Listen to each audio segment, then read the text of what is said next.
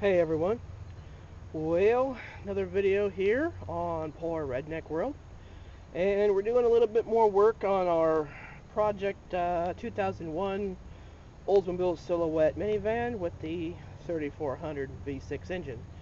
So if you followed the past video on this van, you know that when I got it, it was a no-start situation. And so the owner said that it was progressively getting worse. And finally it died in Fayetteville, Arkansas. We went out and towed it. Well, I'm going to try to make a long story short here, because I've actually got a demolition derby to go attend tonight. But got it home, tried to get it to start. Battery was DOA, had to take the battery out, charge it, and that's actually my battery. So put that in there, and it tried to crank over, but it would kick back. Well, come to find out that the wires for the 2 and the 4 spark plugs were crossed. That's why it was kicking back. Fixed that. Got it to start, kind of. You'd have to hold it to the floor, and it would just sit there and go. Wouldn't rev. Wouldn't idle right. Wouldn't even bring the idle on the engine up enough to shut the oil pressure light out. So, all that being said, I started checking one thing or another. I didn't think it was an ignition problem because I'm getting spark at the spark plugs. You can see I've got the spark plugs out here on this head. And I haven't done anything on the other head because of the inaccessibility to it. You literally have to rotate the whole engine, which I think I've already mentioned on the last video. Excuse me for a second while I take a puff on my cigar here, which is actually what we're going to be using to test this engine out. As you can see, I have a hose hooked up to the number 4 cylinder. And that's because after doing a compression test on this side of the engine, I had profoundly low compression. I had like 60 psi on number 2, nothing on number 4, and like 70 or 75 on number 6. Not good. And not good at all, being the center cylinder here is dead. So I decided to find out where the compression was going with regards to the center cylinder. And so I broke out my cylinder leakage tester, which I've used on a previous video. I think it was on Escort ZX2. So I broke that out. Well, that requires, in order for you to get the piston on the cylinder, you're going to be checking to top dead center of the compression stroke. You've got to be able to feel some compression out of the hose, or pull the valve cover off in order to watch the valve train yourself. And I don't really have time to pull the valve cover off, and I couldn't feel any compression through the tube as I was cranking it over by hand. So basically I determined compression stroke, there's only one of two positions. It's either compression or exhaust stroke when it's in top dead center. One of those two positions. Only one of the two. So I tried it on one, and I couldn't figure out where the compression loss was going. So then I took the rod out. I was using a brass rod to stick down in the spark plug hole, and done it a second time. I rotated it around and started hearing compression, feeling compression actually, as I was feeling around.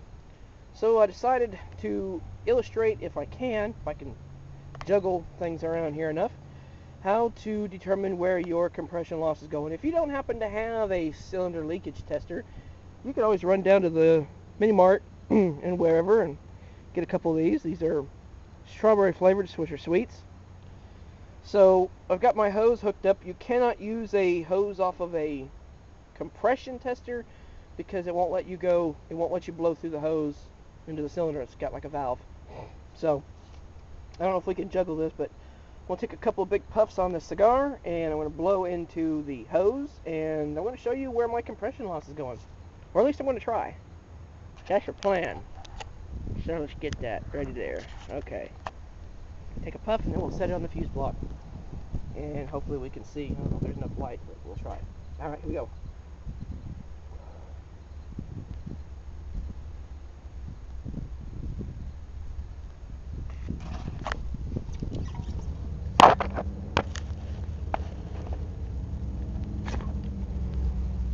Don't know if that's showing up on the camera. I really don't. This is such a tight space.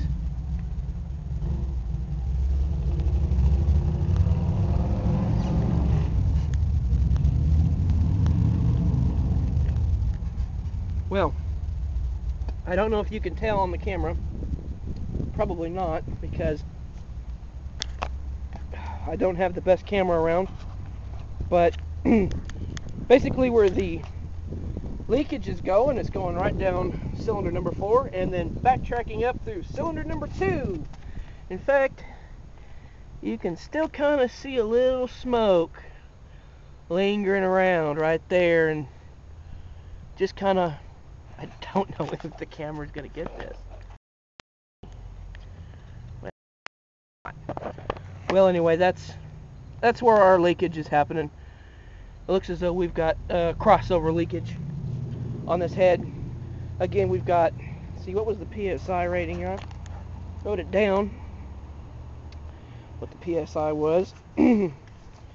Number 2 was 60, number 4 was nothing, and number 6 was around 70. And in my opinion, as a shade tree mechanic, nothing below 100, 120 is healthy for an engine. So yeah, it looks like we've got smoke going in that cylinder and coming out the other. I'm going to try it one more time with one good strong puff, see if I can get it to show up on this cheap, whatever brand camera this is. Hand me down. Okay, here we go.